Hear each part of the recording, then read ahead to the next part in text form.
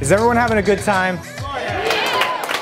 Because that's what this was about. That's why we did this, because, you know, we don't really party anymore. You know what I mean? This is a really special place for me. I was baptized in this church. When you walk into the front entrance, on one side is a plaque dedicated to my great-grandmother. On the other side is a plaque dedicated to my great-grandfather. They came here about 100 years ago. So that's how long my family's been in this city. And I'm proud now to be in a position where I can shape the future of the city. So it's a place where our kids will want to live and where they can afford to live and where they'll be proud to live. So that is really the ultimate reason why I'm running. When I was 11, my family moved out like many people did. We moved to the suburbs. I went to school in Massachusetts. I eventually moved to California. There were stops in Europe and Latin America and 49 states along the way. But I always knew that I would make my way, after my wanderings were done, I'd make my way back to Jersey City. This was a place that I always felt very close to because growing up as a child, I really saw that the life I wanted to live was here.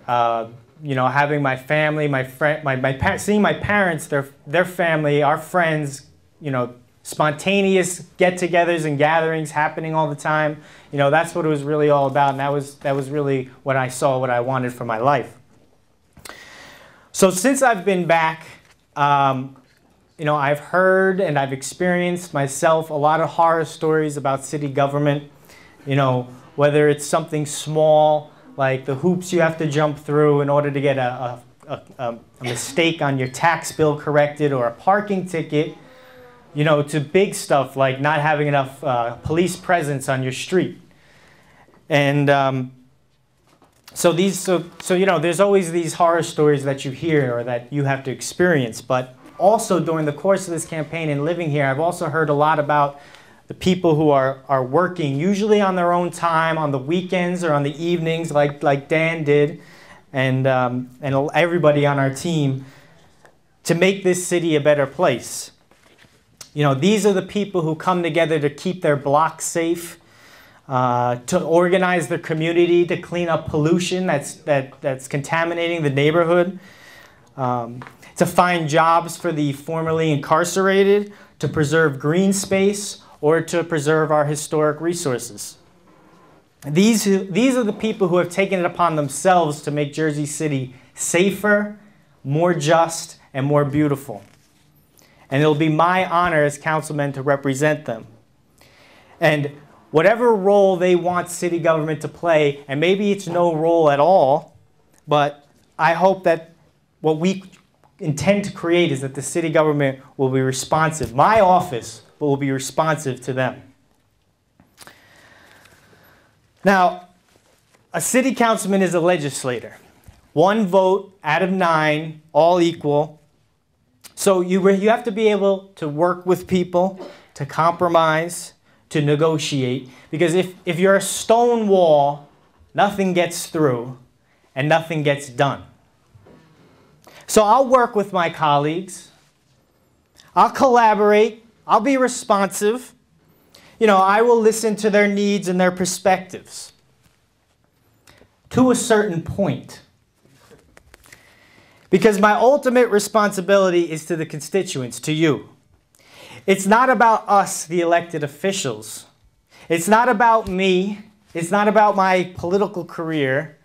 It's not about the next election, and it's not about how I'm going to finance a campaign. It's about remembering who made me city councilman at large, and that is you.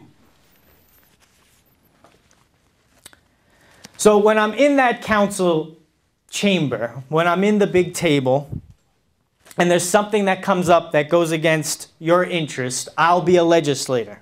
I will listen, I will discuss, and I will be understanding. But I'm from Jersey City too. And growing up, I was taught, and Some of you who know my mom, you may not believe this, but she told me that if someone is looking for a fight, give them one.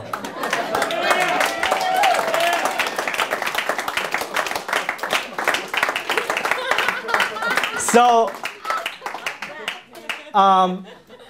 if something comes across my desk that's going to raise our taxes, if it's not next year, it's 5 years, we're going to fight, okay? If anyone is so blinded by short-term gains for them or their allies that they're willing to bankrupt future generations of this city, we are going to fight. If you're more concerned with your own interest rather than the best interests of the city, we're going to fight. And if your main focus is to maintain power instead of empowering others, we are definitely going to fight. Yeah. Give me the chance to fight for an open and transparent government, Give me the chance to fight for community policing and more recreational activities for the kids. Give me the chance to fight for more jobs instead of more condos, because that's all that seems to get built in this city. Give me the chance to fight for you, for us, for the future generations of this city. We can do it. Thank you very much.